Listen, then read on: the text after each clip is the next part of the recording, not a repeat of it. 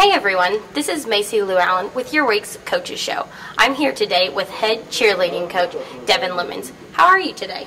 I'm doing well, Macy. Thank you. Tell us a little bit about your squad this year. We've got a really strong squad this year.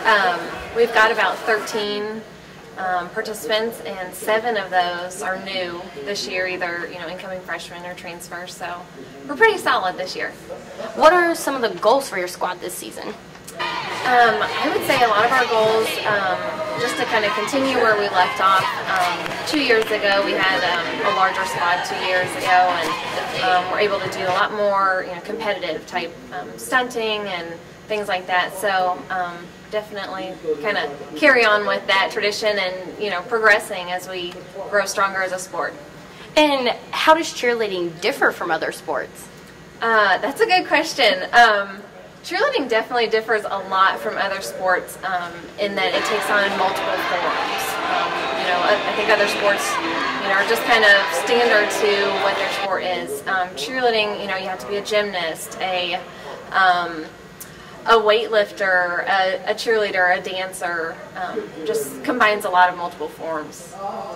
And what does a typical practice here look like for a cheer squad? Okay, that's a good question as well.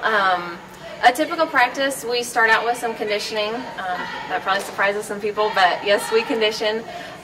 We run about a half to 1 mile before we start practice, and then we move on to a lot of core exercises. Abs are about the most important thing to a cheerleader, so we focus a lot on core, leg and arm strength. Then we move on to stunting, and that's our main, our main focus. I think a lot of people think of cheerleading as just, you're standing on the sideline saying "Go team," but most of it revolves around stunting and dancing. So. Okay, and what are some of the strengths and weaknesses of your team this year? We've got a lot of strengths. We have a couple of very solid tumblers this year. Braxton Todd is one of our leading tumblers, as well as Paige Dodson. So they'll really lead the squad this year in tumbling, especially if we compete. So that's a good thing. And how long is the season here at HLG for the cheer squad? The season lasts pretty long. We start the end of September, usually mid to late September, and then we go, as long as the team goes, through, February, sometimes through March. And depending on, the past couple years, our competitions have ended before the actual basketball season has ended. So, I guess it kind of depends on if we have a competition after basketball season ends.